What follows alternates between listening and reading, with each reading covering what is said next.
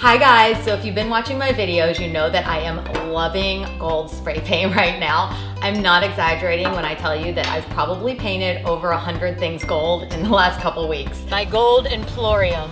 Today I'm gonna show you my 3 favorites. And don't worry, one of them is not these pants. I'm Brooke and I'm passionate about creating beautiful things for my family on a budget. All right guys, let's get this gold party started with this cool monogrammed candle. It's super easy to make, it literally takes less than 5 minutes, and all you're gonna need is a candle of your choice. I found that a clear glass container works the best, a sticker letter, and your trusty gold spray paint. So you wanna start by putting your sticker letter on the candle. You like my cool animal print stickers? I just like it right smack in the middle. And we're ready to paint.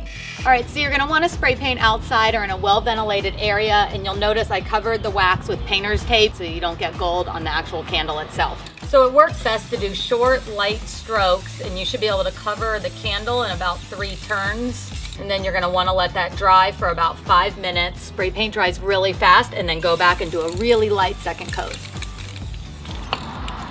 Gloves are not a bad idea. All right, so once the paint's dry, we're gonna peel off the sticker, peel it off really gently so that you don't scratch the spray paint. And that's it. I wasn't kidding when I said this only takes 5 minutes, and it makes an excellent hostess gift. This next one is my absolute favorite. I found a couple toys in the clearance bin and I spray painted them gold, and they add such a cool eclectic touch to any kid's room or nursery. So grab your toy, we're headed back outside. So we're just gonna give this guy one nice even coat. The only tricky part with the animals is to get the underneath and the bottom, so just give it a couple minutes to dry and then go back and spray paint underneath and get all the little nooks and crannies so that you don't have any color showing through. Hey, nice pants! So this little guy's dry and we're really done, but what I like to do is hot glue gun it to a scrap piece of wood, which I also painted gold, and it makes an adorable bookend. I can promise you that this will never ever come off, like ever. So for this last one, we're gonna repurpose an old fishbowl, I have more of these than I'd like to admit, and turn it into a stunning accent piece. Let's head back outside.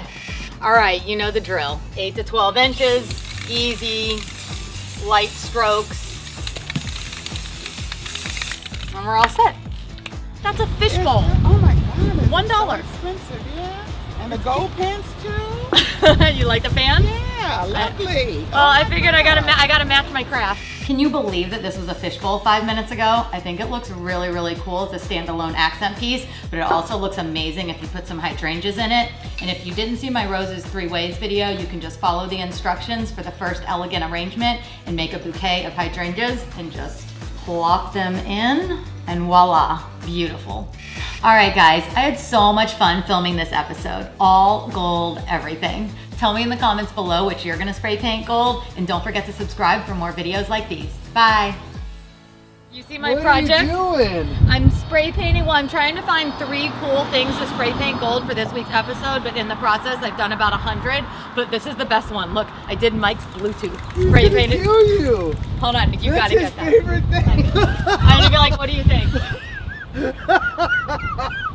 That's all I see him out is on here on his Bluetooth. How come he doesn't have it with him? Hello. It still works.